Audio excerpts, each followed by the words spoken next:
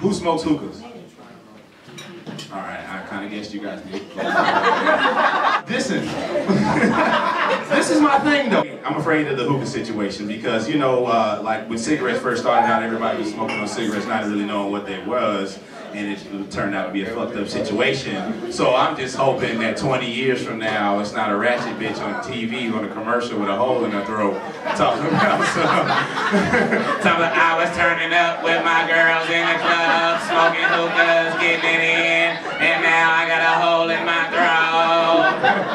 Patron burns, but it's my birthday, turn up, a bitch just graduated from Everest.